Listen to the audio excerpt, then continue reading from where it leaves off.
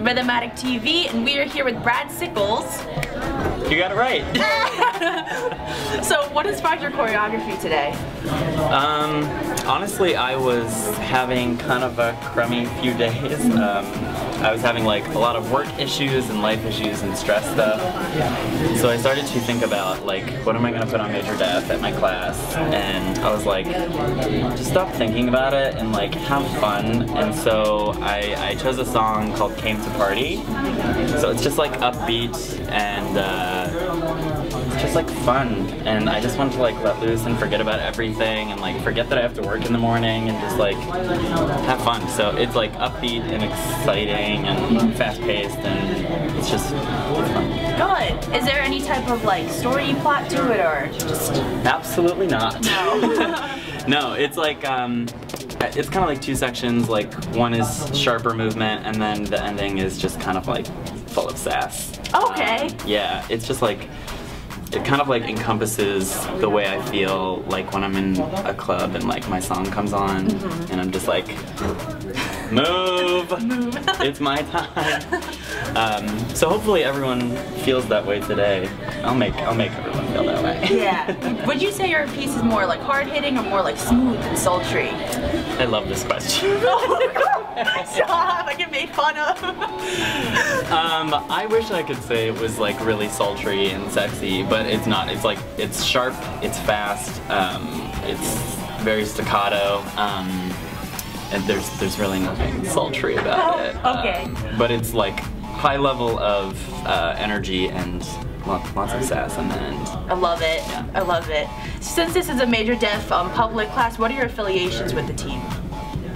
I'm just a big fan. I joined Capital Funk like 6 years ago and have been on the team ever since. And I used to just like sit in the audience and watch major def and just admire like the theatrics and just like how creative and outside the box the team was. And so I always just was like, they're so great, I love watching them. And then the past year or two, Capital Funk, we've like sort of tried to come out of our shell a little bit and like interact with people in the dance community. And Major Def was just like so open arms with us, and they were just like, I don't know, we hosted workshops with them, and they've been really awesome, and I love them. They're so great. Yeah, they are. So since you're on Capital Funk, what would you say, are there any differences with, I guess, different dance teams within the community?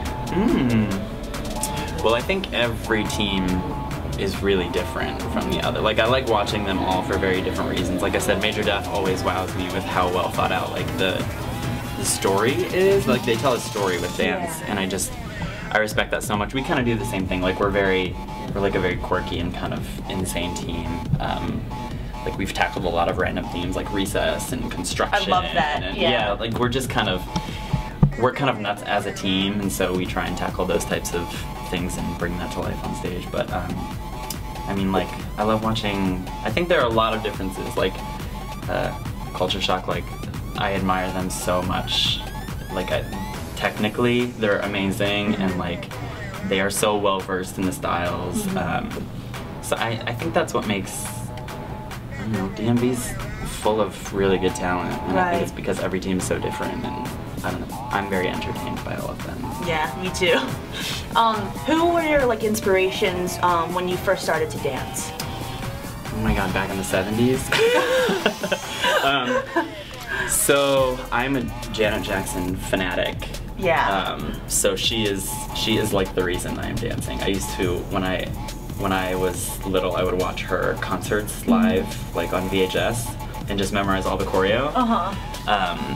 And she was my first concert when I was 7. Oh wow. Yeah, and so I loved her. I love Michael Peters, who did Thriller, like people who just like are iconic choreographers. But like current people, I have a soft spot for like Tony Zahar and Andy J, and like people who are insanely talented but still like so level-headed and kind of like amazing teachers. Right. I don't know, they're just like, their craft is very inspirational to me. It is. Do you have any advice for the new dancers? New dancers? I mean, besides the obvious, which is like be hungry, be a sponge, like train as much as you can. I would say like there's a lot you can learn from people who have a lot of experience, but there's also so much you can learn from just like yourself, trusting your own creativity, like not I find myself second guessing a lot, like should I be doing this or is this like too weird? But like if I have like a bold and creative idea, I should just like embrace that. Right. And I think everyone should feel that way, because then you're creating something original and awesome, and I wish that I had told Brad from 10 years ago that, because then I would have spent a lot less time thinking about like, is this cool or is this like hip, and I'd just be like, screw it, it's me, and I'm gonna put it out there. So I guess just like, I don't know, be bold, be creative, and take class, lots of class. Take his class. Well, thank you. I completely agree with your answers. Thanks. What if you didn't? Oh, then, I don't know. I usually agree. Okay. But that was a good answer. Thanks. But you're here with RhythmAddictTV. You're here with Brad. If you like this video, be sure to click that like button. I don't know if it's like here. Be sure to click the like button below. Comment on the videos, asking questions, anything you'd like me to ask the next choreographer. And we'll see you next Monday. Bye. Bye.